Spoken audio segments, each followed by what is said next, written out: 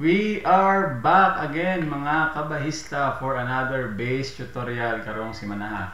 So taod-taod ta wala ka upload tungod kay medyo nabisita sa uban nga mga bulhaton, but here we are again.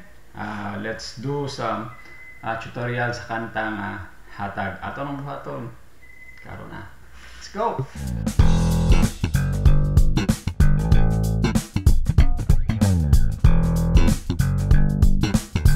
And welcome back mga kabahista, kapamilya, mga amigo o mga higala para sa atong bass cover tutorial karong adlaw. Atong i-feature ang kanta nga offertory song sa Victory Band mo, ang kanta nga Hatag. So before ta mo kuan, a quick shout out lang di ay sa atong mga supporters, especially ni King and I. Salamat kayo sa pag-mention sa inyong previous video. I just want to make a recommendation, si King and I na po sila YouTube channel, and they talk more about marriage, so nindot kayo lang mga topic, especially katong niaging mga simana is about love language, so you should check their channel. Akong butang ang link sa ubos. So kaning kanta nga Hatag, isa ni sa mga pinaka basic siguro nga kanta, kung imong susihon lang yun, kay ang iyang chords is upat lang kabuok. Imagine 4 chords lang. So sa kuan pa, sa Nashville number system pa, ang mga chords na is 1, 5, then 6, 4. So 1, 5, 6, 4. So sa Nashville number system, ang 1 is A major,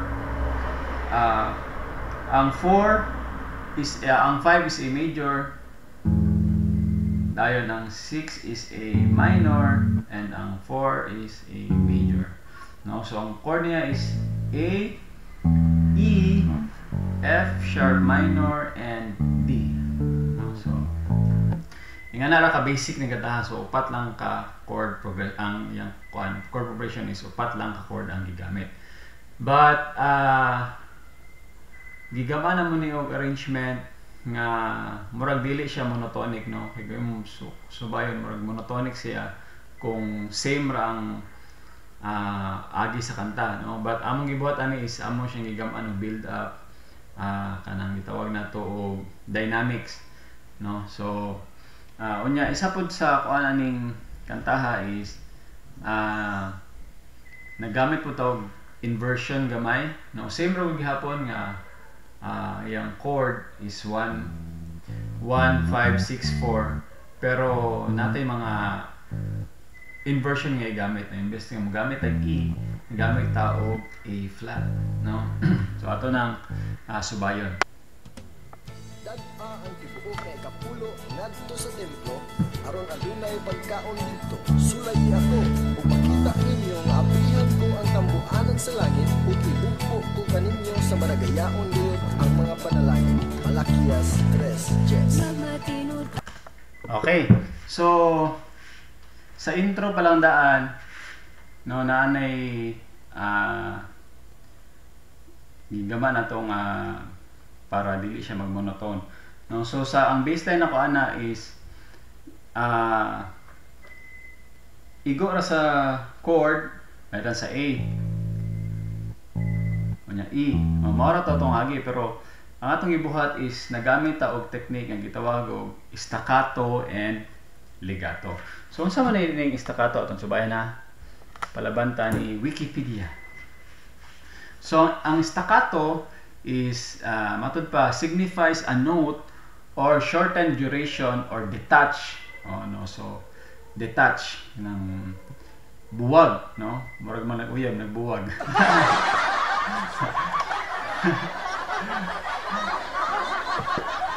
Okay, so ang ingani ang staccato para mo na ma-differentiate na to.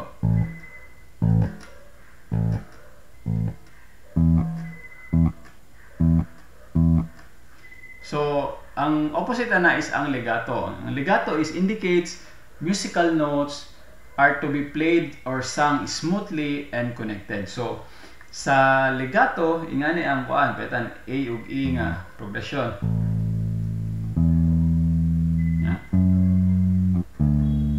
So So sa staccato, no, so sa intro aning kantaha akong gimix ang duha. So ang first note nga akong gihit is staccato, and next one is legato. So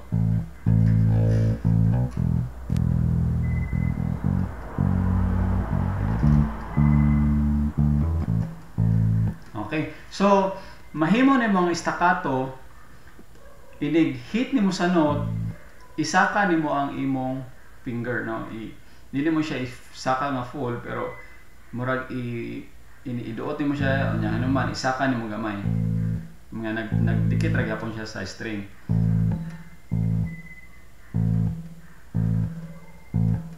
So ako ko mo echo, no? Akong beat. So ingana ang staccato, no? Para makuha to na. So same ra ang progression ana sa verse, no? So patong padayon. Sa paghatag sa'y kanapulong mga halal, buhatong taginig, buhatong taginig. Hatag ang paghahatagan, sekreto kini sa panalangin, umaabli ang tampuhan sa langit, sa langit. Ikaw po ang magagayaong panalangin. Sa upat man na ka bars, no? Upat ka kanang mo na. Upat ka linya na. So ang kuan na is sa primero A eagle E F sharp D. Then sunod na is A flat F sharp D. Kunya A flat F sharp D, dayon balik sa A E F sharp D, no? So murag gipalamanan ang duha ka na inverted nga chord sa duha ka normal nga chord, no? Okay, so ari ta second verse kay na ako kuan diri gamay para di magbalik-balik lagi ang di magmonotonic, no? So na ako gipanghimo ani gamay. Magmasinong plano sa iyang pulo, magpasasaan siya na daing sulayi ako, sulayi ako.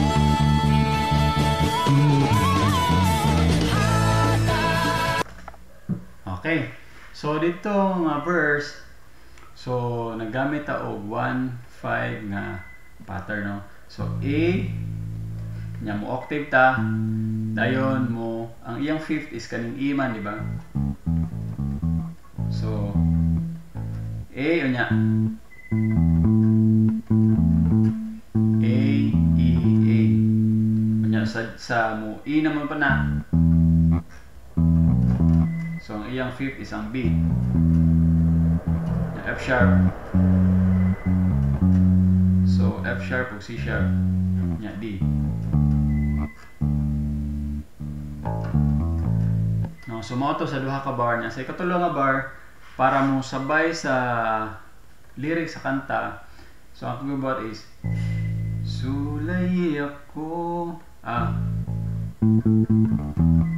na. So sulay ako, no, sulay ako. Kunya mo gamit ta og passing note or may pagka blue note siya, medyo chromatic line.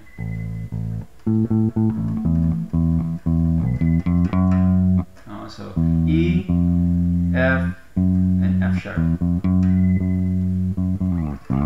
Yan, sa D. Okay, so sa atira sa chorus, balik.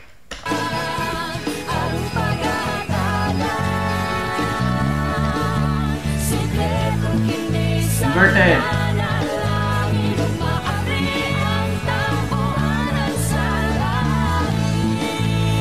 Inverted. Sa langit, Normal. ito ang magagayang panalangin. Ito ta sa adlib, no? Kanin natin gamay nga give baseline ani so tong subayon.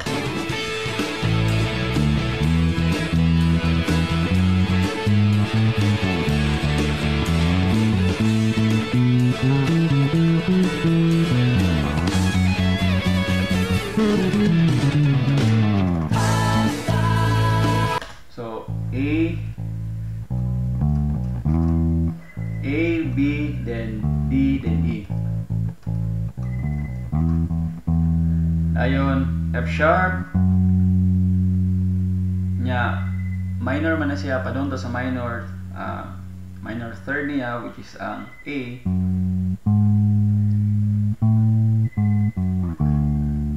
No, so, no? So, gikan sa 9th fret sa A string, padong sa 11th fret sa A string, padong sa octave sa A, which is ang 12th fret, then balik mo ato sa D, no? Nasunod, pinigpadong sa A, mahapit sa E, then F sharp, then A. And pinigpadong sa E, no, sumana itong mga ito. No, A.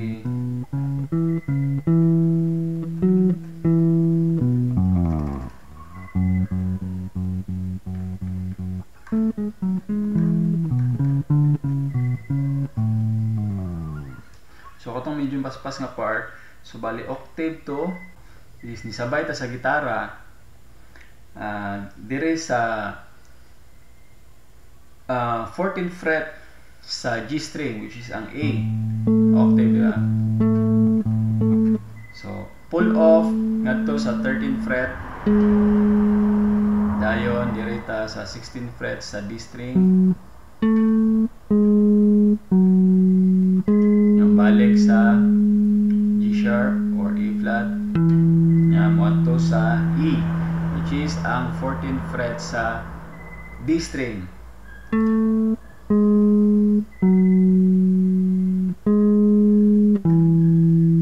Dayon adto ta sa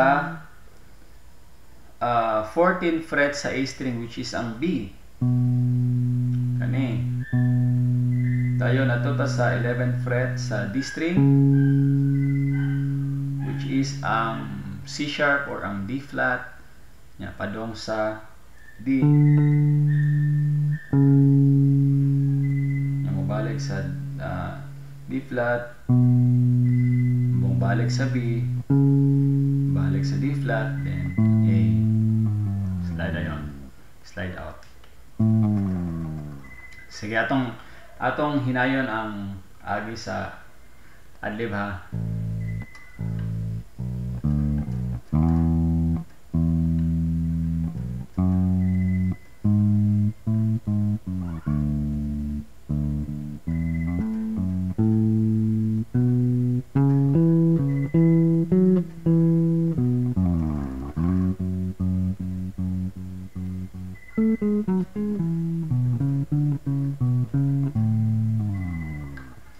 So atong hinayon tong last nga kuan bar sa kung ano atong na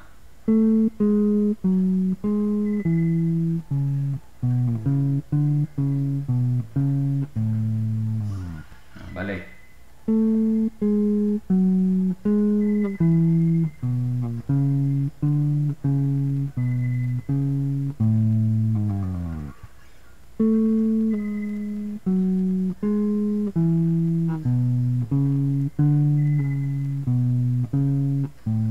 Full speed.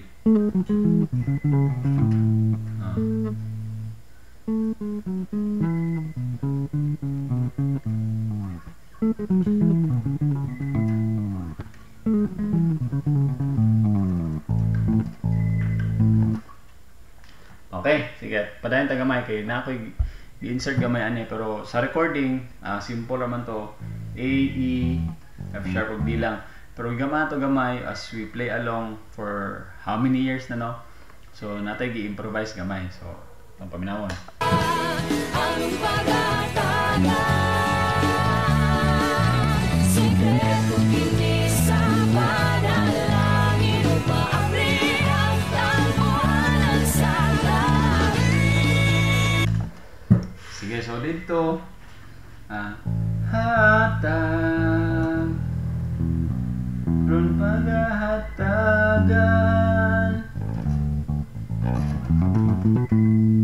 No, so A, B, D, B, E, nya F sharp, nya A, nya B, and G sharp, no? Hatag aron paghahataga sa panalangin. So atras ito, dili tayo mo atras sa higher octave, no?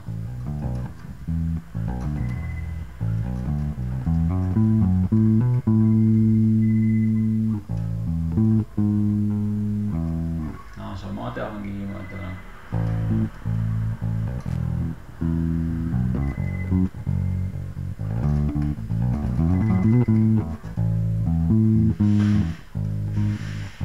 But again, it is completely optional, no? Kung gusto ninyo make it simple, okay gihapon na, no? Pero gusto lang ta nga gigaman na tuog. So kan pag dagan tog flavor gamay ang baseline ba, no? Tungod kay malagay monotonic ra siya kung imong subayon gyud. Pero mo gigaman na tuog gamay nga dynamics, no? So basically maoro toy agi sa hatag, no? Atong tiyoson naay paday gamay aning kuan. Sa langit, ikaw ang malagay ang panalangin. Buhatong taginig, buhatong taginig, buhatong taginig, buhatong taginig, buhatong taginig, buhatong taginig, buhatong taginig, mubasa kalipay.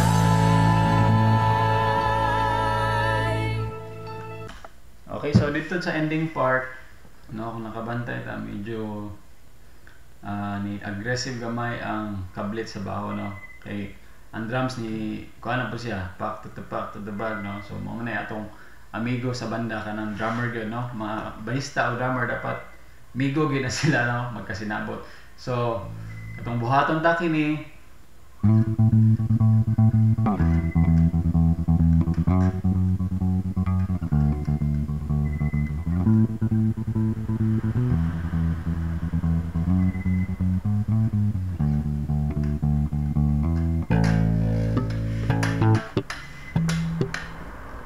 Okay, so mao to ang baseline sa mga kanta. So I hope doon na mo'y nakatunan aning atong tutorial, no? And malipay ko mohimo pa og mga tutorial lain tungod kay nakita gyud nako nga nakatabang gyud sa inyo, ha. So mo na keep practicing na gyud tani, no? Kay there's always a room for improvement, no? Okay, so sa dili pa tatapuson ang atong video, shout out sa atong mga kahigalaan, no? Daghan-daghan tag mga i-shout out kay dugay ta wala ka upload, no?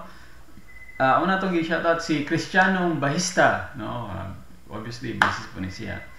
Si Rod Ponteras, si Cyril John Johnson, si Irene Malabay, si Aldax TV, no? Kani vlogger po ni sa Clarin.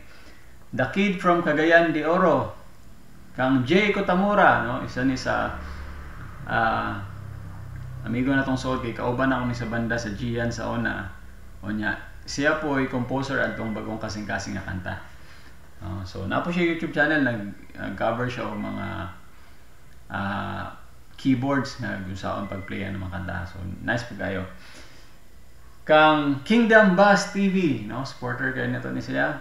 Kang Joanna and Ram Simini, no, Ram amping da si Buram. Kang Joseph Ivan Sempron, kang Rajan on Bass, kang Chikiwawa, kang Saide TV, kang Jonathan Rara from I think from Cebu ni siya. Si Reinhard Esteban, no, from Sagbayan.